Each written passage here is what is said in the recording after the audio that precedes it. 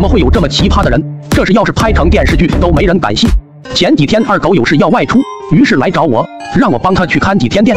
二狗开了家民宿，我就是帮他登记来客的信息。前台有电脑，我正好可以一边做动画，一边帮他看着，偶尔还能见到漂亮小姐姐。说实话，比我自己在家闷着强多了。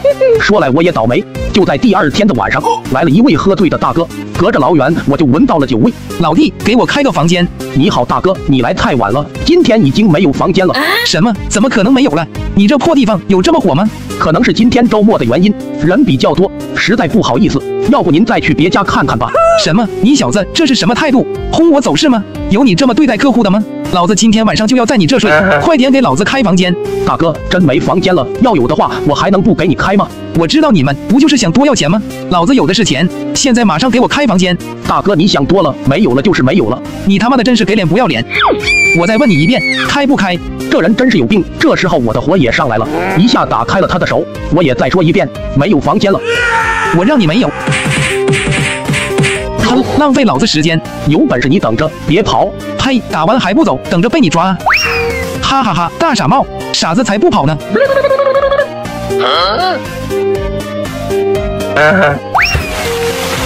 我一见这小子跳河了，也把我吓一跳，于是我赶紧跳下去把他捞了上来。虽然他打了我，但还是救人要紧啊！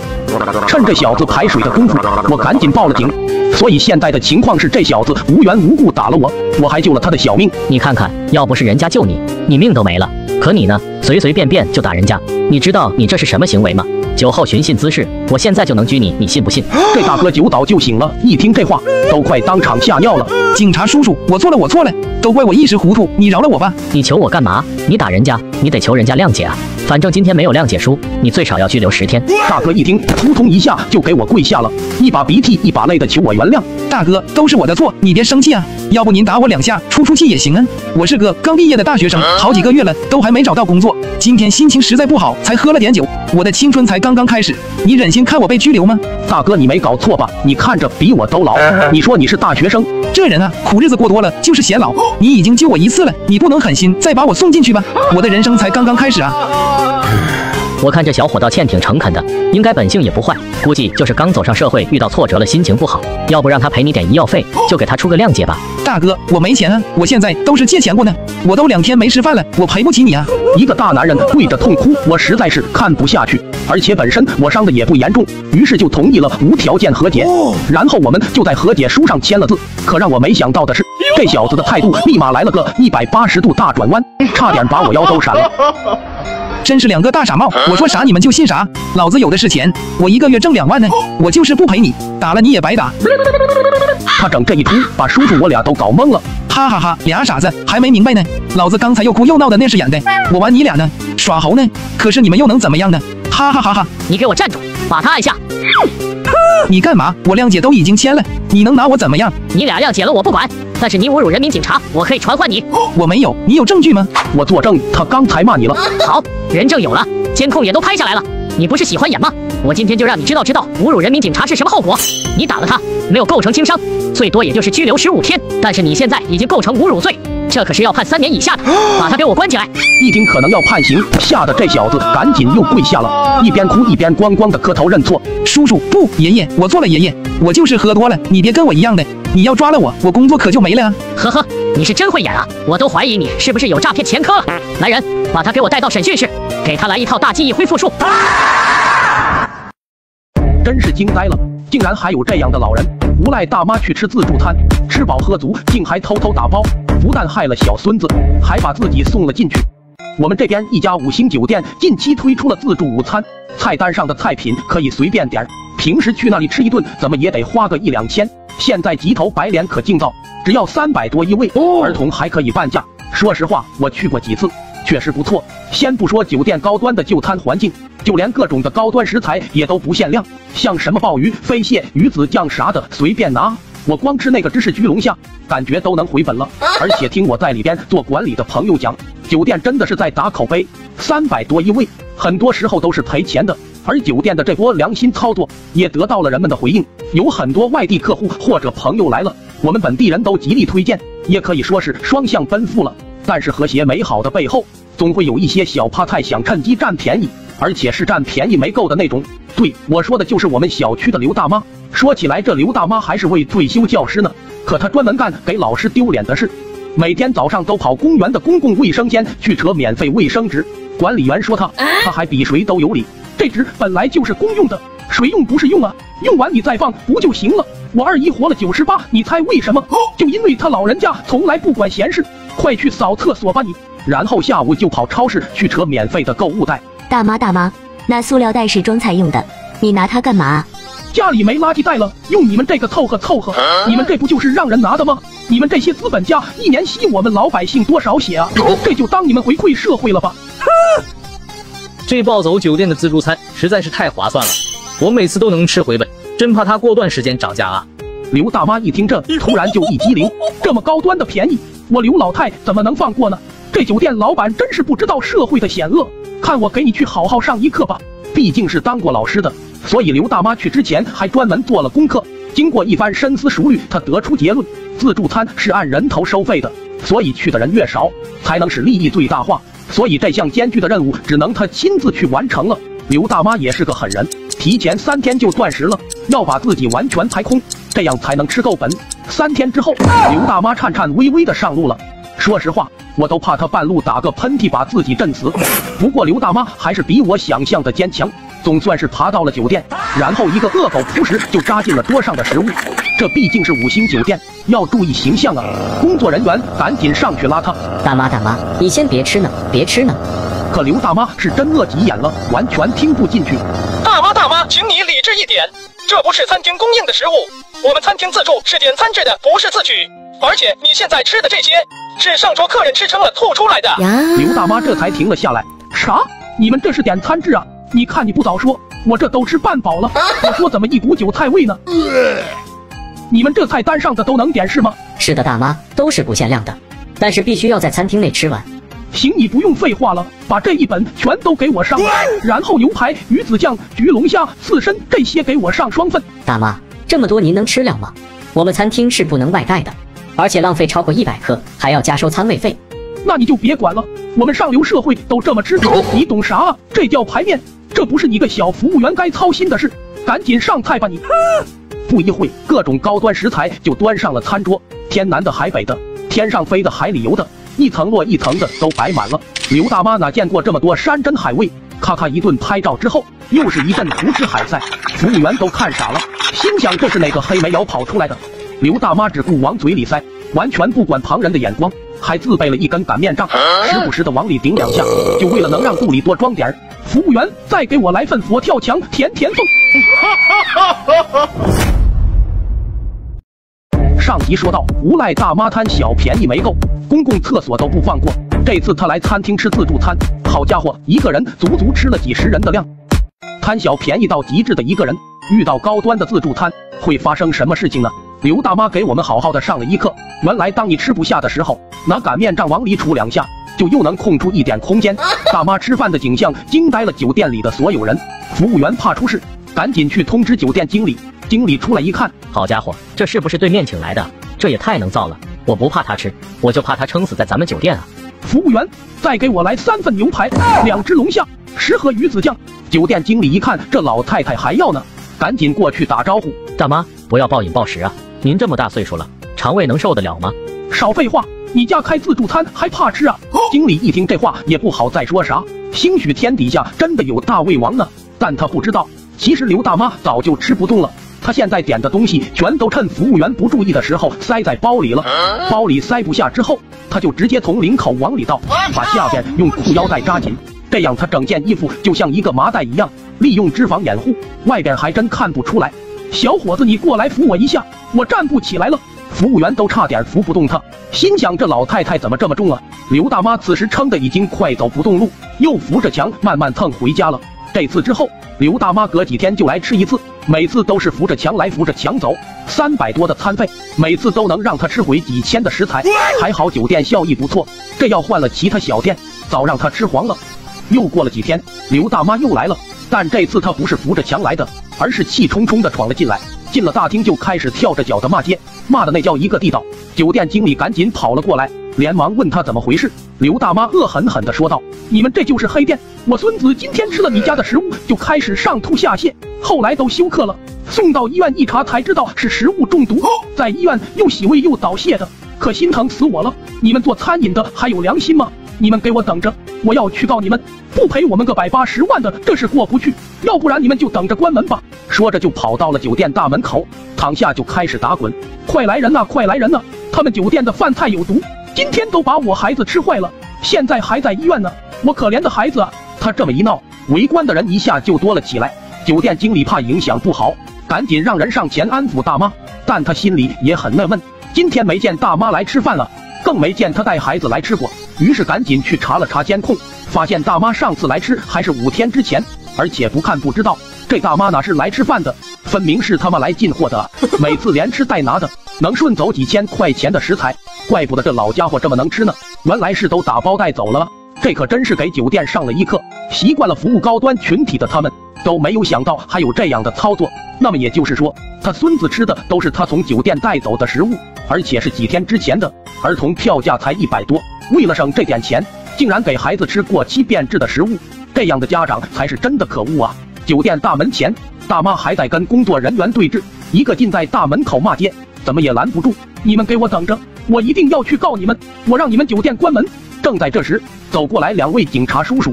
你好，我们接到报案，说你盗窃财物且金额巨大，请跟我们走一趟吧。你们有没有搞错啊？是他们酒店的东西把我孩子吃坏了，你们怎么能帮着坏人呢？这时酒店经理也走了过来。大妈，我们已经把事情调查清楚了，而且把所有的监控证据都交给了警方。既然你要闹，那我就把事情如实的告诉大家。这个人几次3番来我们酒店吃自助餐，每次都要吃几十人的份。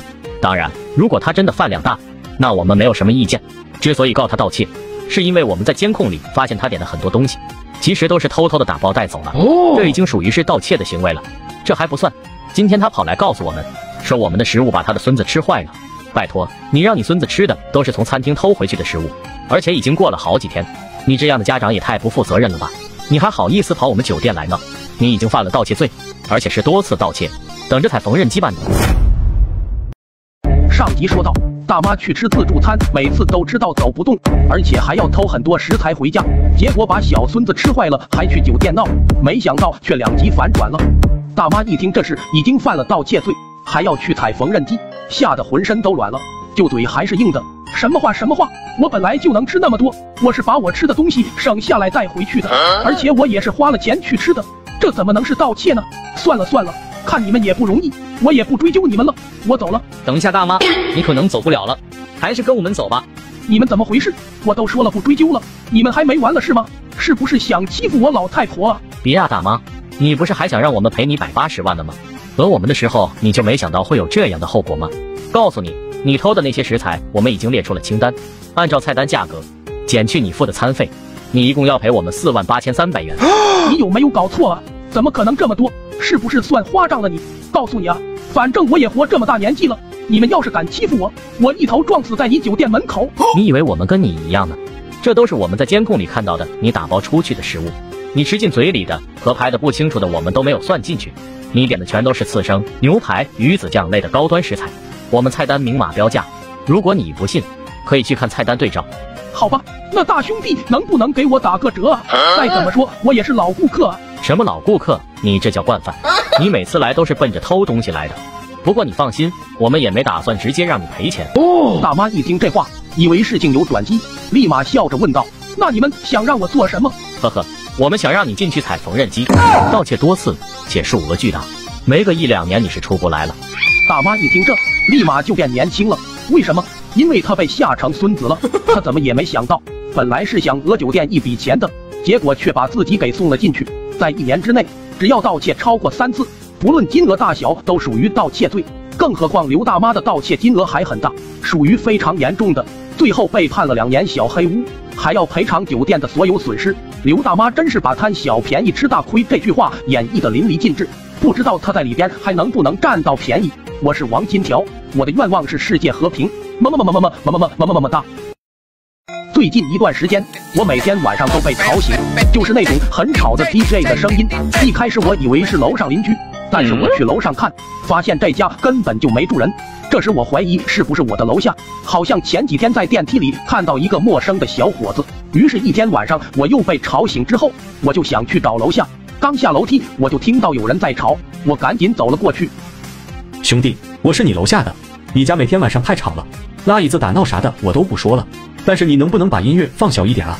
我一看这是他楼下也找来了，也难怪我住楼上都能感到吵，楼下的还怎么活啊？我说你有完没完？这是我的房子，我的私人领地，我想干嘛就干嘛，知道吗？兄弟，你看咱都是邻居，互相体谅一下吧。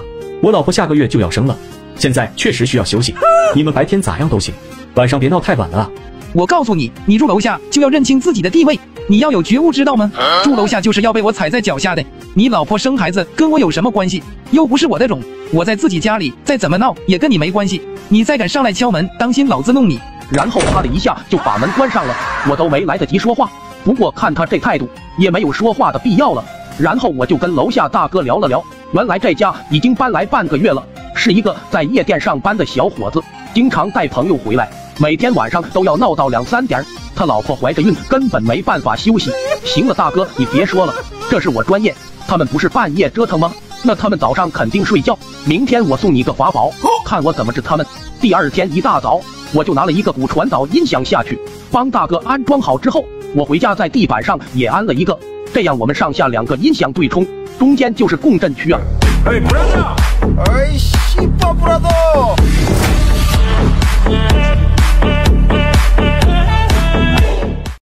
太离谱了，怎么会有这样的人？我新买了一套房子，在3楼，但是我刚搬进来不到半个月，就发生了一件让我不能理解的事。一天下班回家，一对30岁左右的夫妻正在等电梯，不一会电梯到了，我们进去之后，大哥按了5楼，然后我过去按了3楼，我一看都是楼上楼下的邻居，就想回头打个招呼，但我没想到，刚回过头，后边这大姐就一脸不爽的开始阴阳我。哎呦，住3层还坐电梯啊，真是没素质！我说天天上下楼这么费劲呢，有时候等电梯一等就要5、6分钟，就是你们这些低层的人天天占用公共资源呀！我他妈都愣了，怎么坐个电梯都能莫名其妙的被骂？但基于做人最起码的涵养，我并没有骂回去，要不然她丈夫再给我几下，我再去医院躺个几天，他们再求着我给我个几万，值不当的。于是我反问道：大姐，我们都是业主，都交了公摊和电梯费，我为啥不能坐电梯呢？没想到这大姐突然一脸愤怒地看向我，好像我刨了她家祖坟一样。住低楼层坐电梯还有理了是吗？我天天上班等电梯都要等好久，都是你们这帮住低楼层的人害的。可是你不也就住5楼吗？比我高2层就了不起了是吗？你嫌电梯慢，你走楼梯啊，看给你惯的。这时候电梯到了3楼，我刚想下电梯，这大姐还不依不饶了，把着电梯门不让我走。旁边大哥拉了他2下，被他一个眼神就给吓退了。从大姐这个眼神里，我好像也明白，我大概是摊上事了。你少给我逼逼赖赖的，住低楼层的就是不能坐电梯，你们这样就是在浪费公共资源，耽误了别人的事，你们好意思吗？看学会个词，把你能的。我们低层的也交电梯费，我们是坐电梯还是走楼梯由我们自己选，用不着你来管。还有，你知不知道楼房是要到6层以上才会安装电梯的，你住5楼也没资格来指责我吧？要不然你以后把低层的电梯费都掏了，我们走楼梯也行，或者你跟大哥商量一下，出去买个别墅，自己安个电梯，你爱去几层去几层，去地下18层都没人拦着你。你什么你？真拿自己当宇宙中心了？有病赶紧去治，别耽误了。大哥，这媳妇你赶紧退货吧，容易给你招事。怎么？去你丫的！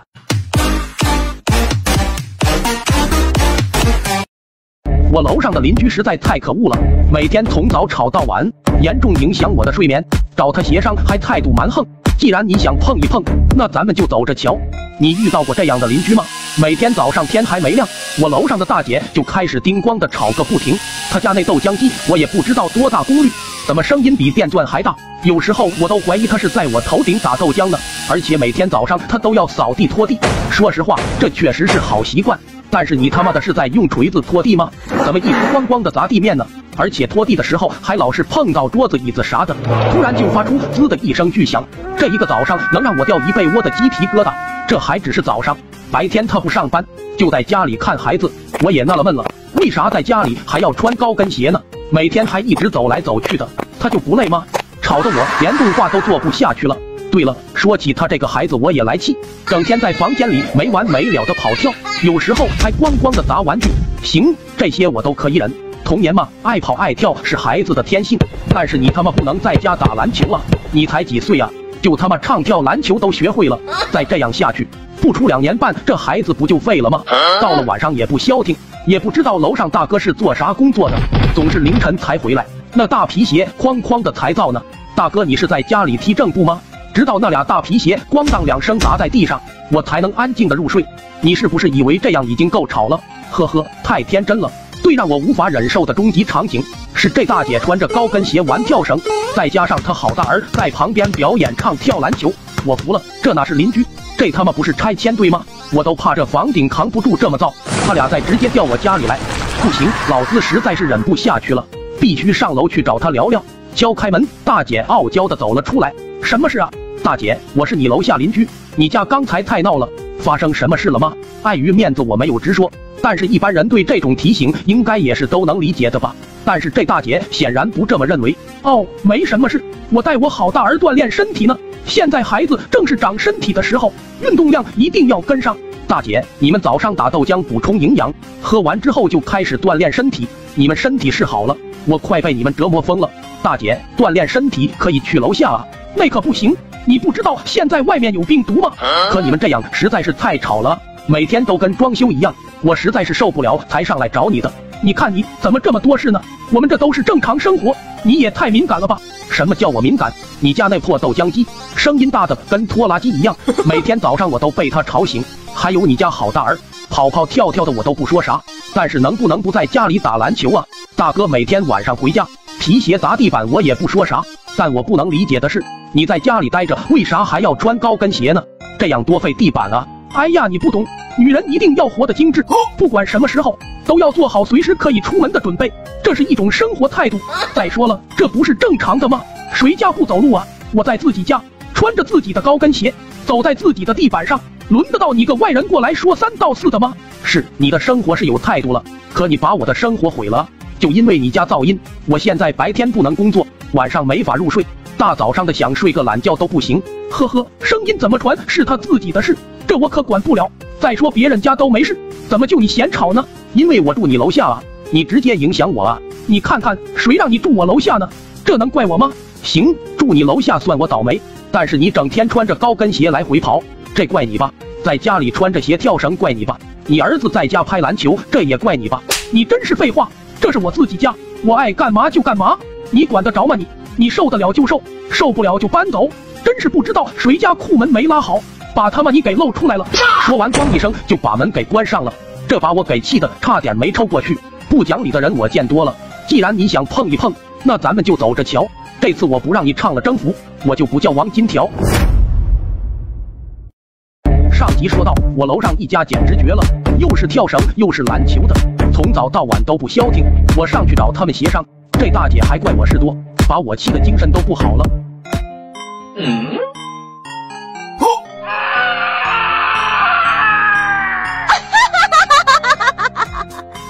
哟，醒了老弟！大姐，你这是干什么？快把我放开！老弟，你不是喜欢大姐吗？大姐也瞧上你了，今天你就从了我吧。大姐，我什么时候说喜欢你了？你搞错了吧？你就别嘴硬了，我早就看出来了，你到楼上去找我，不就是刻意的想见我吗？故意制造跟我相处的机会，是不是啊，臭弟弟？我操，你想多了吧？我就是单纯的想让你安静一点，你快把我放开啊！呵呵，我可不管那么多，来让姐姐好好疼疼你吧。不要啊！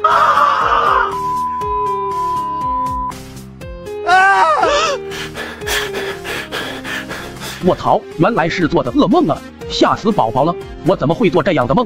这也太恶心了吧！等等，也许我可以像梦里这样来对付这位大姐啊！不是你们想象的那样，我可不会把她绑床上，我估计她能压死我，你们就等着看好戏吧。果然，楼上又传来一阵急促的高跟鞋的踢踏声，好像比昨天声音还大了。我知道楼上这是故意恶心我呢。等着，我这就来！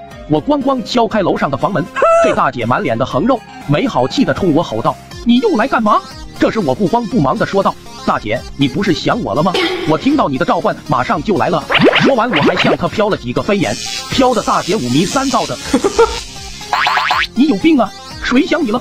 哟，还给我玩欲擒故纵是吗？姐姐，上次我就看出来了，你是不是喜欢我，暗恋我，对我有意思？知道我是单身住你楼下，你才故意这么吵我的吧？那高跟鞋的踢踏声是在给我传递摩斯密码，那是爱的信号，对不对？故意吸引我上来，制造跟我相处的机会，是不是啊？姐姐，你在胡说什么？你在家不走路啊？我就是在家看个孩子啊。对了，还有你家孩子，你就是特意让我跟他亲近亲近，看我能不能接受有孩子的你，想让我当他后爸是吧？姐姐，你这盘棋玩得好大啊，我喜欢。这样吧，让孩子出来，让后爸看看他篮球打得怎么样。这熊孩子听到了，也配合的走了出来，正好我口袋里装着几块巧克力，赶紧递给了他。来，好大儿吃糖，以后咱就是自家人了，叫爸爸。爸爸，呵呵，这孩子以后绝对有出息。大姐啪就给了儿子一巴掌，管他妈谁叫爸爸呢？这时正好有2个邻居回家，我一把拉过熊孩子，乖儿子，不哭不哭，你看你怎么能打我儿子呢？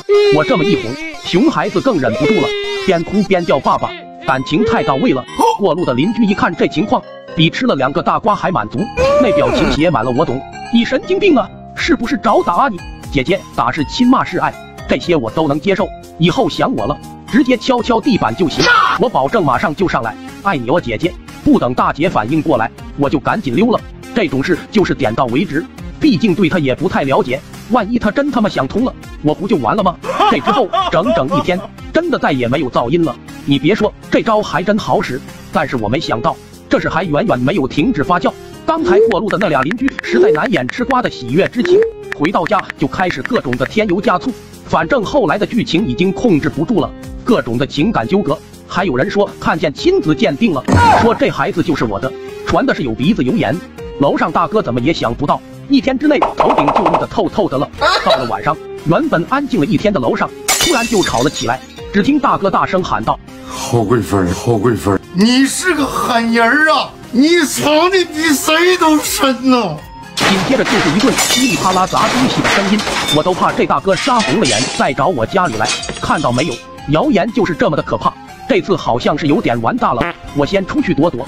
看到这里的快给我个3连吧，我是王金条，我的愿望是世界和平，么哒。12岁那年，我凭一己之力成功把亲爱的老爹送进了医院，喜提半年病假，我实在是太机智了。你们可能都不知道，我小的时候胆子特别大，爬高下低啥的对我来说就是家常便饭，而且我这人还非常爱研究，优秀的人应该都是这样的。我最感兴趣的就是模仿电工撕接电线，维修各种家用电器，但是你们可不要随意模仿啊，因为我为此付出过非常惨痛的代价。记得那是12岁的一个夏天，老爹和爷爷在屋里喝酒，那天天气非常热，外边跟下火似的，老爹跟爷爷热得浑身都是汗。兔崽子，你他妈想热死老子啊！你家的电风扇！